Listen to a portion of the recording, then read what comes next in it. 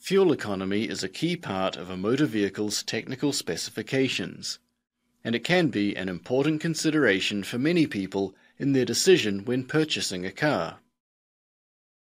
Obviously, other technical specifications will affect fuel economy, such as the size of the vehicle and the size of the engine. It would be useful for an automobile manufacturer to be able to predict fuel economy based on other specifications. Our goal could be to understand the relationship between the various factors, in which case we probably want to build a model with an explicit formula that we can interpret.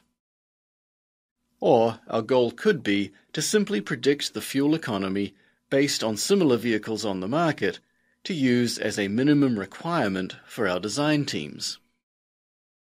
Because fuel economy is a continuous measure, our prediction model will be a regression model, with the various technical specifications as the predictor variables and fuel economy as the response.